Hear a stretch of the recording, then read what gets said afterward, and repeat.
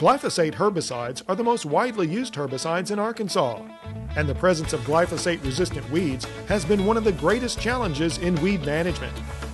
Herbicide resistance in weeds isn't new in Arkansas. One of the first herbicide-resistant weeds, goosegrass, was confirmed to be resistant to dinitroaniline, or yellow herbicides, in 1989. Since then, numerous weeds have become resistant to various chemistries. Glyphosate-resistant horseweed appeared in 2003 in cotton and soybean fields. Early on, resistant horseweed caused some farmers to destroy cotton in the field because there was no established management strategy.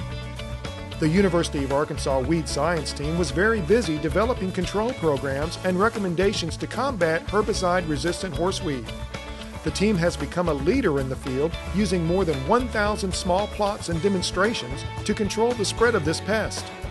While the Weed Science team made strong control recommendations, it was impossible to stop the spread of the pest, whose wind-borne seed can travel more than 200 miles. Within 3 years, the resistant horseweed spread from the three-county area to the entire crop area of Arkansas.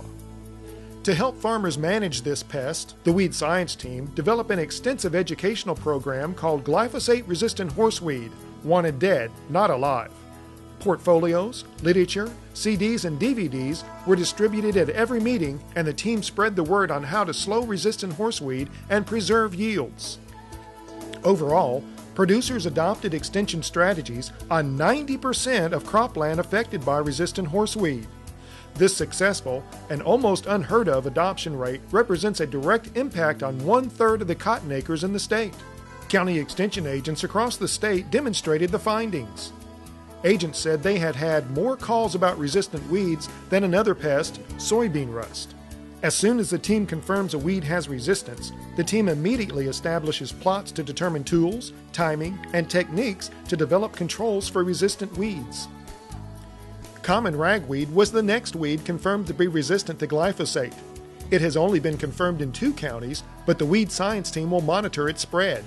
The giant ragweed came next with confirmed resistance, and it has been confirmed in 3 locations across the state.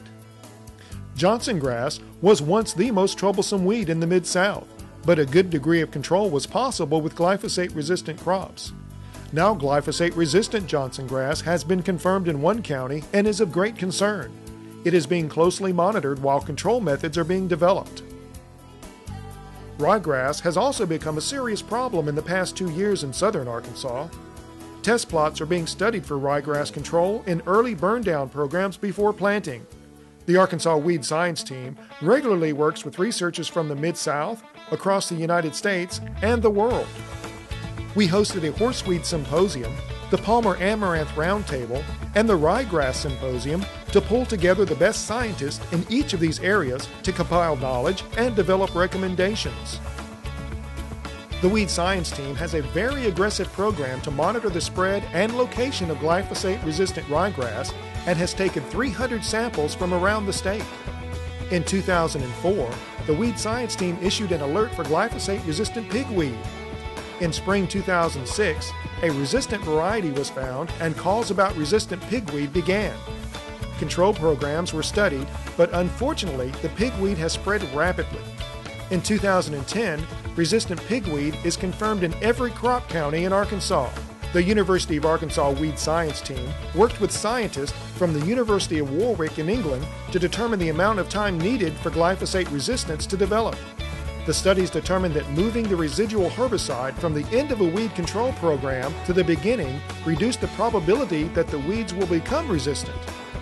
Using techniques learned from its research, the team was able to transform a field that had 350,000 viable pigweed seeds per acre to an average of less than 1 pigweed per 10 acres in 2010. The Weed Science team is very proud of being able to show farmers how clean fields are possible in glyphosate-resistant areas. Greater than 70% of all cotton, soybean, and corn acres are devoted to conservation tillage, and less than 5% of cotton and soybean fields in the South receive cultivation for weed control. The glyphosate-resistant crops allow farmers to control weeds without deep tillage, saving 1 billion tons of soil from erosion annually. The Weed Science team has developed a zero-tolerance program where no weed seed production or weed seed escapes are allowed. This program has received national recognition and caught the attention of the National Resource Conservation Service with the hope of reducing tillage and soil loss. The Weed Science Team will continue research and education efforts to determine the best management techniques for resistance. The Weed Science Team is committed to leadership in herbicide resistance in weed management, and the team will continue to help farmers prevent and control herbicide-resistant weeds and is poised to move on to the next issue in herbicide resistance.